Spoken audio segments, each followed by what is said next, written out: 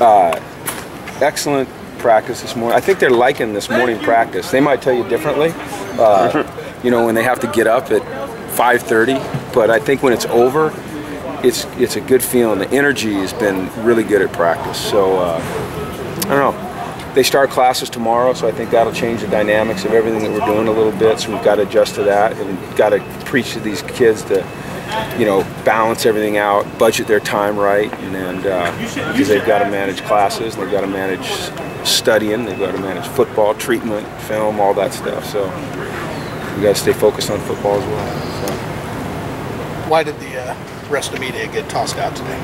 We had some issues with our SID department.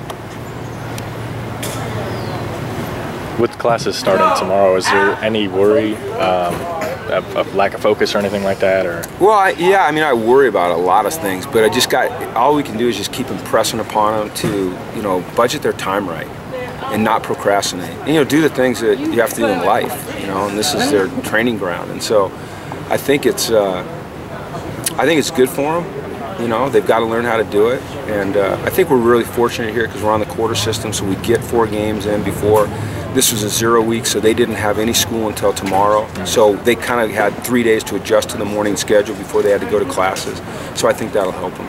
And is it the kind of thing where you keep a special eye on kind of the freshmen who haven't experienced it before? Yeah, and you know what? Having the fact that they haven't been in summer school, that helps a little bit. So they, you know, it's not like they haven't been in classes. They've been in classes. They just haven't had to budget their time between classes and the football. You know, they had the workouts, but they didn't have practice and games and all those things. So, yeah, we have to keep an eye on them. But our academic support staff is unbelievable. They do a great job. So we'll see how it goes. I think it'll be fine. I think that, you know, they've done it. I haven't. Maybe I'm more nervous about it than I should be. So.